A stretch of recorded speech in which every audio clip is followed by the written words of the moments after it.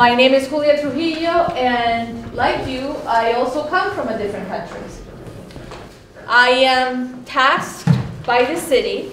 My role in the city, what I need to do is to make your transition into Portland easier. What can we do to help you, okay, as people that come from other countries? I came from another country.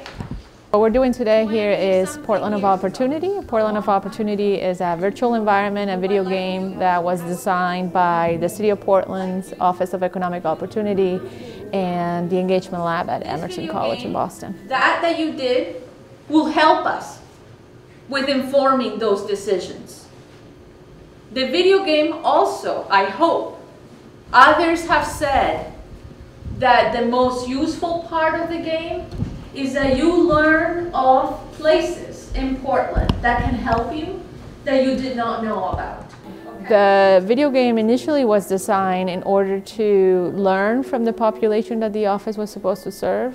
What are their most persistent challenges? What are the resources they're aware of that already exist? What are their gaps that are there and we could be doing something greater about? Usually when we call the general public to come to City Hall, it's usually a pretty narrow set of people who come and provide feedback. So I was hoping to create something that was engaging, was fun, taking advantage of the language of video games that is generally universal. I always say, if half the world is addicted to Candy Crush Saga, why can't we use the power of that medium and the virtual environments in order to really engage in a more meaningful way than just a very transactional conversation.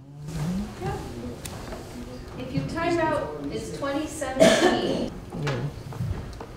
So the game was designed for a single player experience, meaning that anybody on their own can play it. But we find when we've rolled it out both in Boston and in Portland that it's a more meaningful experience when you play as a group, especially if you play in pairs, because you can learn from each other and it just becomes a very rich conversation. So we decided instead of having people come to City Hall, why don't we come where we find the people that we're supposed to serve, and Portland Adult Education is the biggest hub in the city, so we decided to do it here. So it's asking you, what is most important to you? You have three choices: learn English, get a job, and meet people. Last spring I attended a meeting and I learned about how the city was collaborating with Emerson College on designing a video game to inform our new Mainers about resources in the Portland area. When I saw Julia this fall and she said she might want to do some more trials within the classrooms, I volunteered my 2 classes. So we did it last night and this morning. After the game, we give every player a card like this. So they usually like to play the game a second time once they're familiar with the mechanics of it. So it is pretty common with people to play it again on their own after the fact. And we're hoping to improve the game that maybe at the end of the game they're able to get a list of the resources they visited. So there's a lot of things that we're thinking about on how to improve it. The goal of the game is to get 100 points. Last night, my students were pleasantly surprised to learn that they can go home and do this because it's a web-based game and it's very new now and they've just done it once and maybe they didn't have great success in getting to the end of the game, but now they know they can go home and continue playing it. To access the game is available online just through a basic URL, which is portland.opportunitygame.org. It's frustrating as a new Mainer to try to navigate city resources on your own, and maybe you don't know who to turn to, so it's a good simulation. So you need to get more points down here.